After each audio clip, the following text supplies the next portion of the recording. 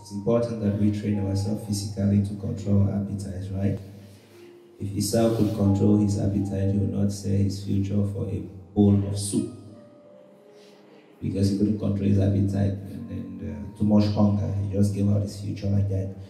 So it's important that you and I should be able to control our appetites. To practice. The Bible says that practice alone, it helps you to have good rules in your life. In Colossians, it says, the don'ts and do's, they are good because they regulate your daily life. Though that's not what takes you to heaven, but it says they are good because they help you be able to stay in this funny world in order. Hallelujah. Yesterday our prayer was, God open our eyes. That was what we were praying yesterday, that God must open our eyes. And today we are going to the next phase of that prayer, because after God opens your eyes, what next? Hallelujah. It's not all about opening your eyes. After God opens your eyes and tells you this is what He wants you to do, what next? Proverbs 29 verse 25 is the scriptures of today. I want us to turn on to Proverbs 29:25. It says, the fear of man is a snare, but whosoever trusts in the Lord will be set securely on high. Hallelujah. The fear of man is a snare, but whosoever trusts in the Lord will be set securely on high. Hallelujah. After knowing what God wants you to do, the question is, what next? The book of James says that it's not all about knowing what to do. When you know what to do, what next? Everybody says there's God, there's God. The Bible says even the devil knows that there's God, and the devil trembles when he hears the name of God. So knowing what to do is not enough. After God has told you that this is what you ought to do, what is your next action? Is it to know and stay? No, it's to take a step of faith towards that. And that is where most of us at times we have failed. It's not like we don't know what we have to do, but we have refused to do it because we do not think we're going to make it. Fear has kept us down. And what we're praying today is against the spirit of fear. That God make me a person of action. You might think that this thing of fear is a very small thing. No. When fear holds you, you can become sick. When you are afraid, you can become sick. And what it is about fear is that fear is not like there's no absence of opposition. Fear is not like there is no obstacles. It's your ability to overcome those things that makes it different. But I won't tell you that you don't have things that you'll be scared about in life. You have things that will scare you. The Bible says when God finally told Moses that this is what you have to do, Moses started stammering. Moses started giving complaints. God, you know that I cannot talk. God said, is it not me who has given you mouth, Moses? He said, but God sent somebody else now. Now the problem was not that he could not talk. When you are afraid, what you do is you give excuses. Anytime you start giving an excuse of why you are unable to do something, is the spirit of fear that is controlling you. Fear causes you to give excuses. And what does faith do? Faith causes you to see opportunities. When you are afraid, you only see excuses. You give one and the same excuse, you change it another way. God, I cannot talk. Now God said talk. You say, God, send somebody else. God say, oh no, Moses. Just imagine the mission Moses accomplished. Was it a small mission? It was so big. But what if he didn't take the step of faith to even start it? So fear has kept, they say it's a snare, and English madam will tell you that a snare means a trap, a cage. Fear keeps us down, unable to talk, unable to take an action. He says, even a lazy man will say, I cannot go out to work because there is a lion. I hear there is a lion on the street. That's what the lazy man will say. That he has not even seen the lion yet. But he will just tell you that I cannot do it because I hear that people who do these things never succeed. So fear gives you excuses even before. I cannot come out of this relationship because if I come out, there will be nobody to take care of me. I cannot do this career because there's no job for this career. You already give excuses in advance. You don't even take a step towards that direction. You just sit and analyze all the reasons why it will not work. That is the spirit of fear in action. But the spirit of faith goes out. If God blesses you and put your me in the midst of your enemy, what will you do? You need faith to go in the midst of your enemy, to eat the blessings God has given you. If God says you will shine in a world that is dark, how do you expect that to happen if you are not walking in faith? If you're supposed to be surrounded by wicked people, how do you hope to succeed if you're walking in fear?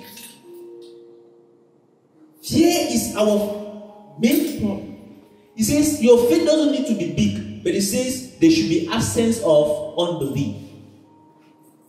So one of the ways that you express unbelief is by being afraid. You don't want to do anything, you're scared. It's a lazy man's own excuse. Imagine Samson. He saw a lion and he fought the lion. But the lazy man does not even see the lion. He stays in his house and says, there's a lion on the road, I'm not going out. Another one will say, hey, the weather is not good, I cannot plant. And he says, when it's time of harvest, the man becomes very hungry. Because you give excuses, you become somebody who procrastinate all the time. I will do it tomorrow. Why do you want to do it tomorrow? What happened today? You're always full of, God will put something so great in your heart and you sit and think about it. You say no, or do it when conditions are good, or do it when I have money, or do it when, I'll do it when you're just pushing it forward to a deal you don't know. But remember, God says you and I will walk through the valley of the shadow of death. What is a shadow? Is it real? Is a shadow real? Is a shadow real? A shadow is not real. So fear is never real. If you are unable to take actions towards what God is calling you to do, it is difficult for you to make it, even when everything God has given you is with you. Everything you need to make it is with you. But God's call for you is that take action. And you would ask me, how can I take action?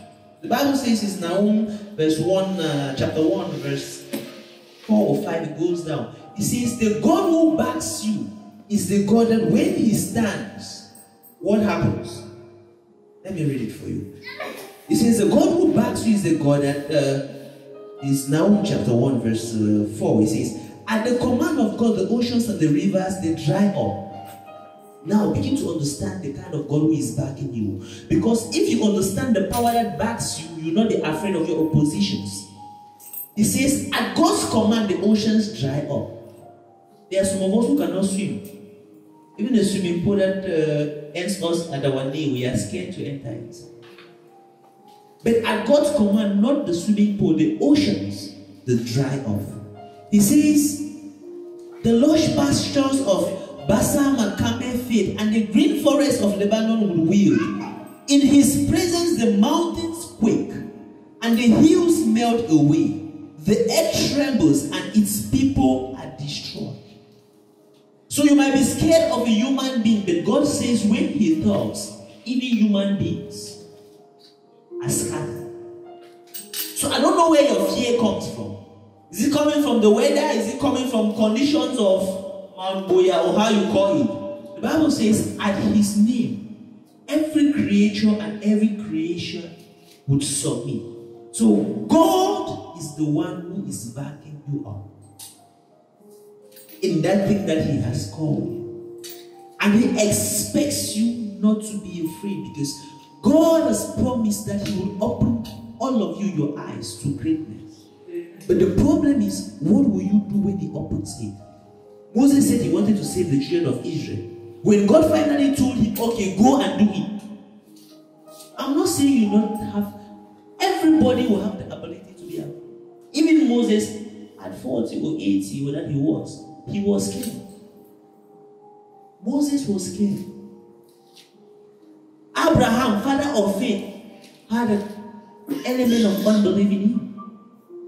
So it's not something that when it happens to you, you should feel like it's strange. No. But you should combat it with faith. Walk in faith, not in fear. If you want to be a world shaker, you want to be a world transformer, you must walk in faith. You have to be scared of nothing. You have to be in the process of continuous action. Always taking action, positive actions towards your career. Always, they say a leader is someone who always learns as if he has never known anything before. So you're always there to improve yourself constantly. You don't get tired. Do you really think the people you keep watching their series online that they produce it every day, do you think it's easy? I'm asking you, do you think it's easy? It's not easy. The phones we keep using every day that are bringing new innovations every day, do you think those people are sleeping? It's constant positive action that keeps them up there. So when God opens your eyes that, my son, I'll make you the best carpenter to become in the world. Young man, what do? Get up and start walking. Even if it's not showing. Yesterday he came and met me and God opened his own eyes. He came and told me, Pastor, I started carpentry and I didn't complete it, but I want to finish my carpentry. I said, wow, we're doing a carpentry workshop. So God answered somebody's prayer yesterday already. And we are looking forward to have a wonderful carpenter. So you have to take positive actions when God opens your eyes. Do you understand this? Constant positive action. Be afraid of nothing. Fear is a trap. Anytime you feel like fear is hitting you, please know that that is a trap stopping you from doing what God has called you to do. Fear will give you excuses. Anytime I had a teacher who was teaching me computer in those days, anytime I give him an excuse, he drives me out of his office. Anytime I come and give him an excuse, he drives me out of his office. He doesn't want to listen to any excuse whatsoever. Fear gives excuses. Faith sees opportunities. When people are complaining, you are doing things. When there's problem, people are complaining, faith is looking for solution, fear is giving complaints. The war is dark, people are complaining, people who have faith, they are giving solutions. People who are lazy, they are giving excuses. It's the government, it's my father, it's bad roads, it's yam done. If it's bad roads, go and buy 4x4. Fear gives what? Excuses. Faith gives solution. You have to walk in faith, not fear.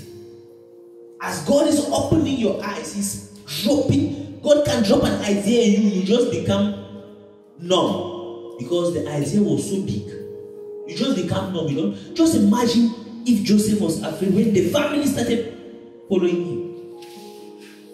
He could give up so early.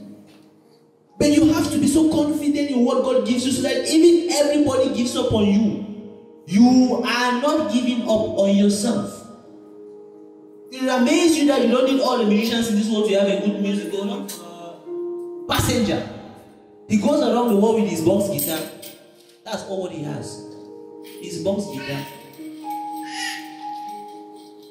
So even if people are giving up on you, can be on one cool day that you see that God will drop an inspiration in your head. That will be dangerous. Because you didn't give up on yourself. Because you didn't see excuses. In your career, no excuses. Be scared of nobody. Be scared of no unforeseen circumstances. God is backing you. And at the name of God, every tongue will confess that He is God. Let nothing in the form of fear tie you down. And as you pray this day, I want you to pray that God, I want to be a man of faith and not fear. I want to be a woman of positive action and not excuses. I want to see solutions, not excuses. I want to see solutions. When there's a problem, I want to come up with what? A solution. I don't want to come up with an excuse. It's a gift from God. And as you ask Him this day, He will give it to you. As you ask God this day, He would lay it and give it to you. All the people who did great things were not afraid. David would not play guitar to a mad king if he was scared. No, he will not. Samson will not kill a lion if he was scared. No, he will not. If we are afraid, we can do nothing. He says your faith becomes active by putting it in action. Because faith without works is useless. I know has never changed anybody's life. Hallelujah. It's what you do with what you know that is important. It's not that you know. It's not important to know and stay there. A woman of action, a man of action, constantly improving myself, constantly thinking of new ways to become better. Stand up to your feet. That is your prayer today. God, I want to be a man of faith. I want to be a woman of faith. I don't want to live by fear, but I want to be a person who lives by faith. Open your mouth, speak to God. No spirit of fear should be reciting around your house, around your vicinity. You shouldn't be afraid of anybody. You should be high at all times. Nothing should scare you. Lack of money should not make you to become lazy. No job should not make you to become lazy. Economic crisis should not be an excuse for your life. No customers should not be an excuse for your life. You on yourself should be a constant active person. Not taking excuses from anybody. Even when people tell you some things are not working, you don't just have to accept it like that. Try things and make sure that you can do things. Mighty God, we pray to you this day, oh God, that we want to be children of action. We want to be children of positive action.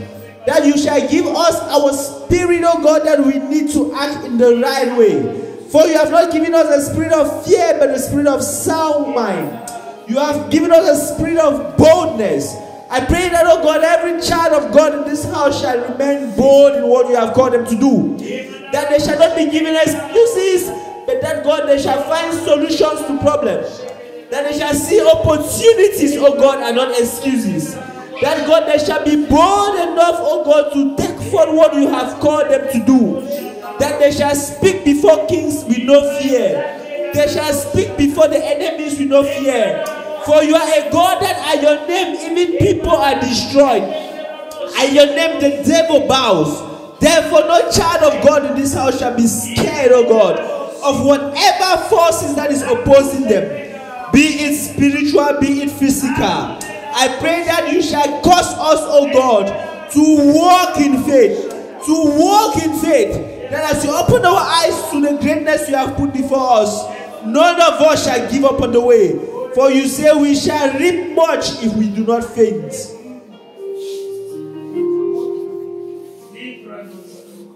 In our relationship, we shall not be bound by fear. In our careers, we shall not be bound by fear. In everything we do, we shall walk in faith. For we will not please you if we are not walking in faith. Even when everybody doesn't see anything working, you shall open our eyes to see something. For the reason they cannot see is because only one person has to see. And let that person be us in the mighty name of Jesus. That when nobody is able to see something, we shall see. But when all the magicians failed, Joseph saw. When all of them failed, Daniel saw. We therefore pray that, God, we shall not join the complainers, but we shall be distinct, O God, children of faith, children of light, that will see opportunities even when there is no solution. In our jobs, in our schools, when everything comes to a standstill, let our voice bring a breakthrough. When nobody knows the way to go, let us be able to show the way. And God, we cannot accomplish this in fear. Only in faith. I pray against every spirit of unbelief. I call you unbelief by your name and say, at the name of Jesus this day, bow in Jesus' name.